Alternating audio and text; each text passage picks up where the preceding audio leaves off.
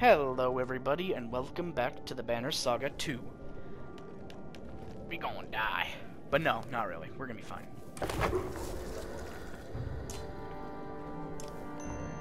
Bonk.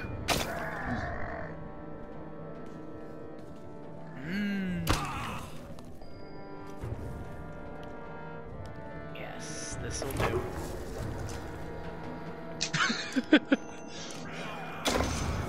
Ooh, nice. Oh, we're all poisoned just by standing near him. Oh dear. Okay, so it's Alright. 10 feet. Yeah, just hit the boy. Fuck him. 1. Damn. Oh, well. Bercy's gonna. Let's see, your big boy goes next, yeah. No. I would say focus on him directly. Let's see, when does this boy go? He goes after Mogan. I don't think Mogan's gonna be able to get over there in time.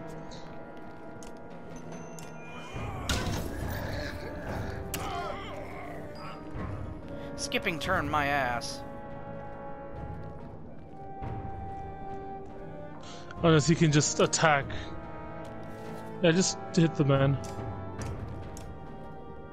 Hit someone.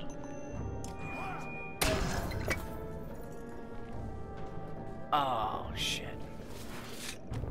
He's doing his thing. Yes. Yes, he can make it. Kill him. Kill him! Kill him now! Do it. Kill him. Oh, that's gonna be great. Oh, they stay poisoned for like a turn afterwards. Is there a way to actually look at the status?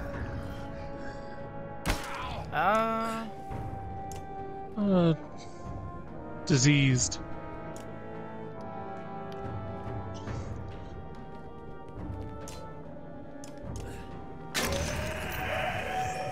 There we go. Not great, but we'll make it work.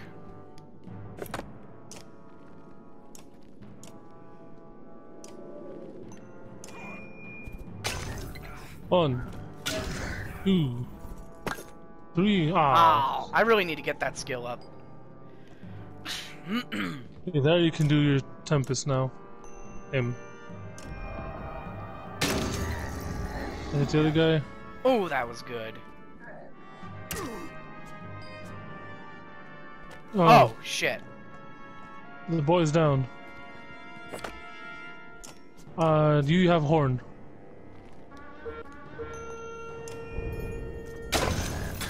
2, 3, 4, 5, 6. Yeah.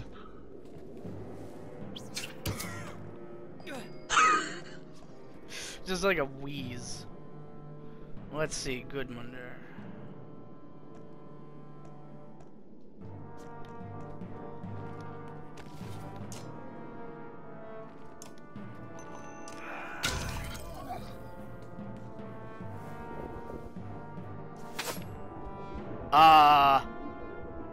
Oh, he's summoning.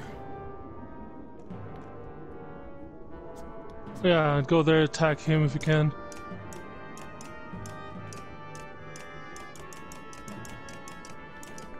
What the fuck is happening here? Okay. Okay, can you, yeah.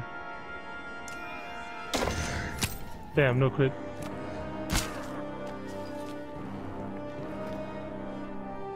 Hey, he stopped doing his thing. Yeah, he no longer has a thing on his bar. 1, 2. Damn. Okay, so I gotta break the armor, otherwise they're just gonna keep deflecting shit.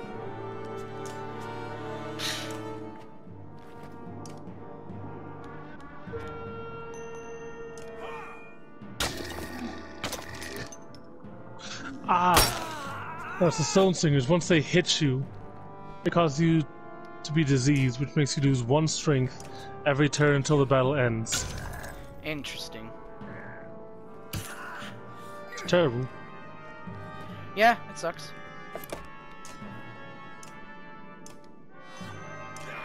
And he's dead. Goodmunder.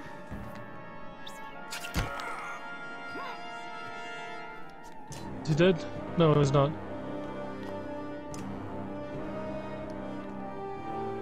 You can go for the guy in front of you. You go for the other guy here.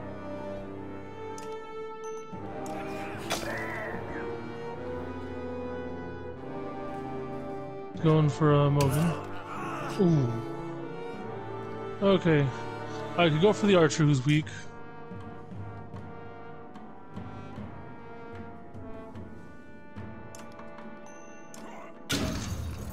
Crit. Crit, nice. Yes. Hit him.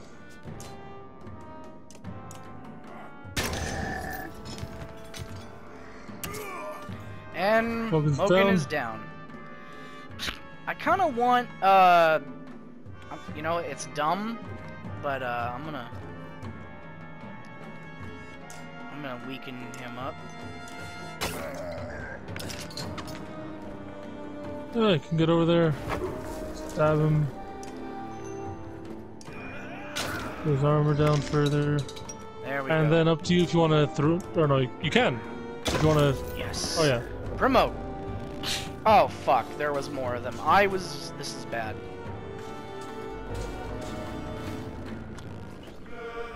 It's 5. Uh-oh. Oh, That's it. victory. Yeah, because once you get overwhelmed.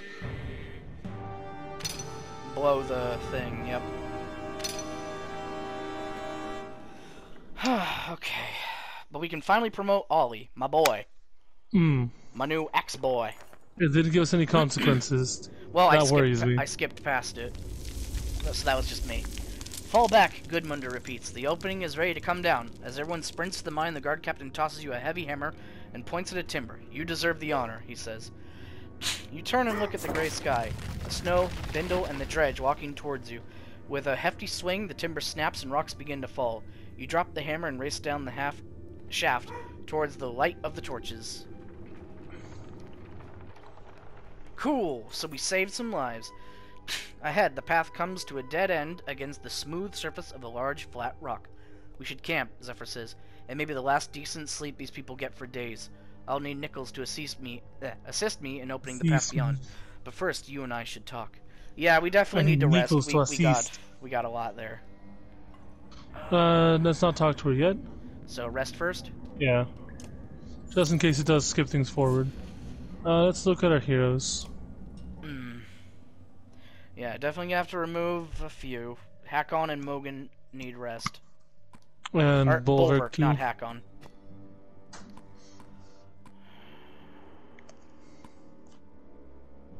We still got Sigbjorn. Could bring in Folka. Or Spar, he's healthy again. We could get Krumer, he's been pretty helpful. Yeah. I only said Spar because he does have his taunt. That's true. Do you want Spar instead of somebody? No. Alright, he definitely needs a promotion. He deserves one. Yes. Nice. Okay, let's see. Back could also use one.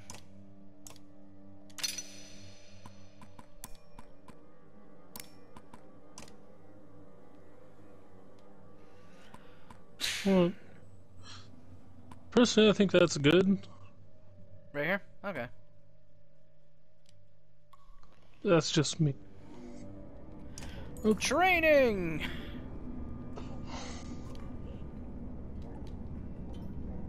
Oh, okay, so nothing else now. Okay, should we rest another day then? Unless you want to talk to him. Already. We should probably rest.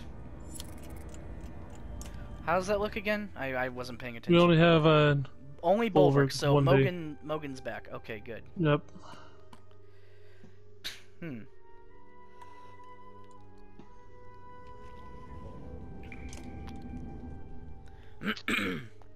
A few small fires provide a sense of calm for the caravan, though the villagers keep well away from the ravens. There's enough light to see you are no longer in a man-made mine, but a natural cave of sorts. What are we doing down here? Staying alive and keeping Belwer from the dredge. I thought that was obvious. Or we keep heading down like we're hunting dwarves. The Valka gives you a ghost of a smile. Until today, no one but a few of the council knew about the tunnels, not even Menders.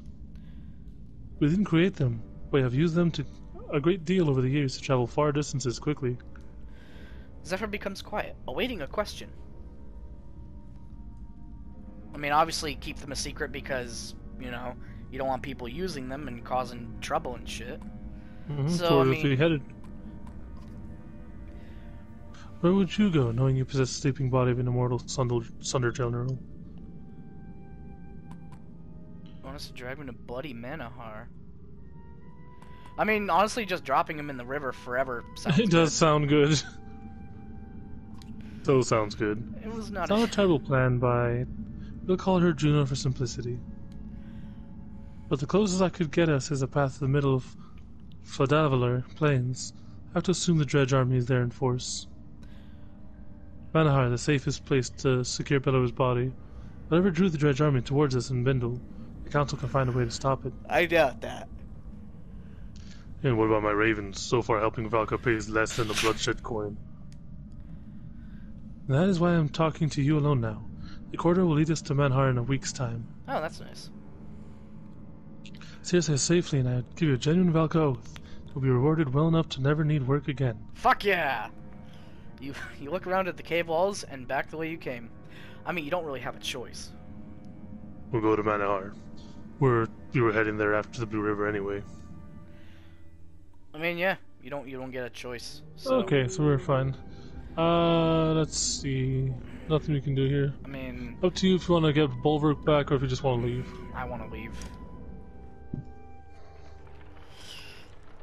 I think we're not going to get a chance for supplies, so she said a week's time, so let's not push our luck. What's going on here? You hear Folka ask a group of ravens. They're standing around a whimpering man on his knees. He kept whining about being hungry. One of your fighters says, "We found these little glowing berries for him, but suddenly he's not so hungry." The others chuckle. Glowing berries. Should I let Folka handle this?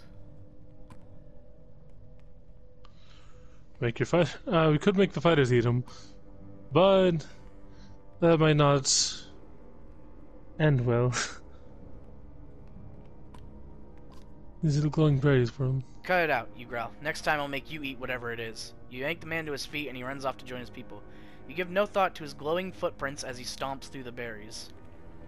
Yeah, you probably shouldn't eat glowing cave berries. That sounds bad. Especially when one guy does not want them. Ditch. Ditch? Oh, it probably is Ditch. Hello. The man's sudden appearance makes you tense. I didn't mean to sneak up on you. It's something I do. I mean, something I... Oh, we're getting a rogue. Something that will get you killed if you do it to me again. Okay, yes, understood. But it does have its uses.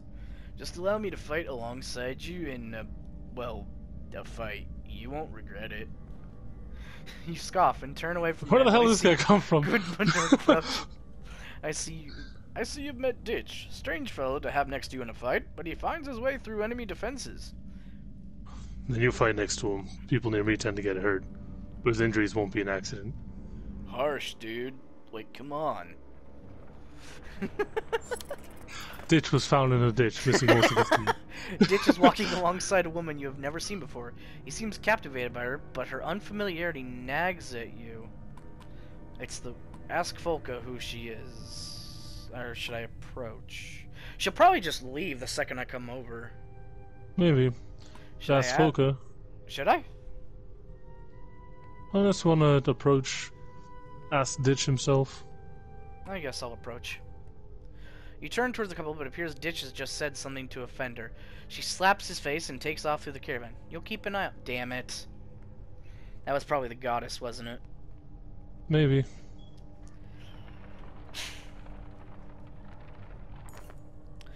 Though torches highlight the craggy black rocks and puddles on the path underfoot, they do little to keep everyone together. Sharp turns around boulders quickly block lines of sight. Oh! We've lost a few families. We need to stop and find them. This is the only time. I mean, shouting through a cave isn't gonna do shit, right? Or the echo. Yeah, it's just gonna echo out. So should we just go find them? I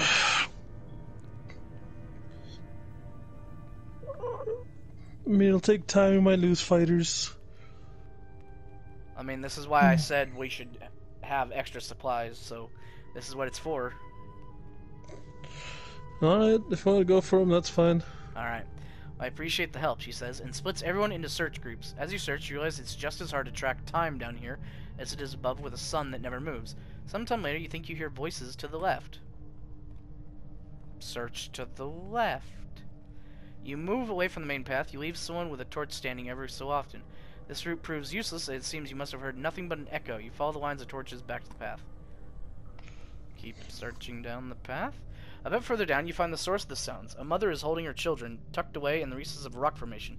She whimpers as you approach, and Folka says, "Better let me handle this." Moments later, you all head back to meet with Zephyr. Surprisingly, all the missing clansmen were found. Yay! Clansmen forage. Oh, wait, so they... Okay, cool. Yeah, the clansmen do forage. Water barrels are running low. Holfi, your quartermaster, reports, and I'll be damned if I start licking these slimy rocks for a drink. The shield maiden looks at you. If these people start getting desperate for water down here, you cut her off. I know, you say. Send out some scouts. We'll camp here until they return. Some of your ravens and other members of the caravan group up and grab torches, rope, and water skins before heading off in different directions. Better catch some rest while you can, Folks says. Nothing to do until they get back anyway. Laying down, you focus on the sounds of a small drip somewhere in the cave. It grows louder, like the beat of a drum, like thousands of feet marching behind you.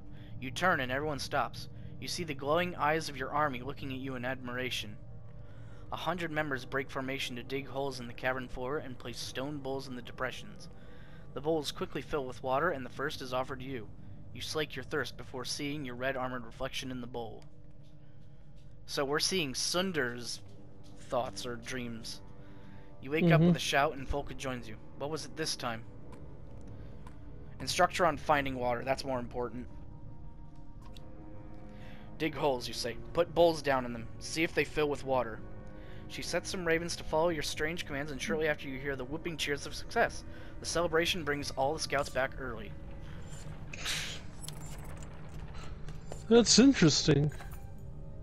A rope bridge with wooden planking crosses an open span in the cavern formations. Looks old, Folka says. Narrow and not meant for carts. Get the menders to reinforce it. Cross carts. I would say get the menders to reinforce it. Let's try. Both Zephyr and Nickel move to the crowd and begin tracing patterns in the air. The only thing you see is a slight lift in the bridge, but they walk across first to calm any fears. The caravan crosses without incident. Yes! Okay, good. I assume if we did one at a time, even that would have been too much, and it would have just gone. Probably. Hooray, it feels like we're making good decisions again. Big ass cart. Yeah, Sunder's in there. Yep. Where did we find... How did we even... How did she get How did him they get it in there? Because we were like walking... We saw his corpse as we were walking past. But there's something about this place. Something old. Unfamiliar. I don't like it. Oh crap, what is that? But I don't like all these humans on the verge of panic either.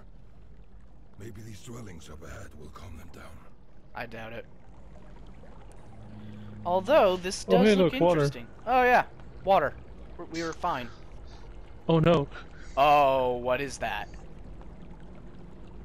That looks bad. I don't know, but I don't like it. Looks like it's... There are markings on the stone above it. Ah. You're gonna stop here and you're gonna have to click on it. Or not. It's, oh, yep. Nope, we are. Zephyr looks up at the giant shape formation, glittering with strange glowing patterns. The Vulcan know almost nothing about the ancient race's culture, let alone their god, Veznan. The name alone might be wrong, but we have a framework of letters based on repeated patterns found around here. Oh, well, I would continue further, but that's all the time we have for today. So thank you for watching, and we'll see you later. Adios.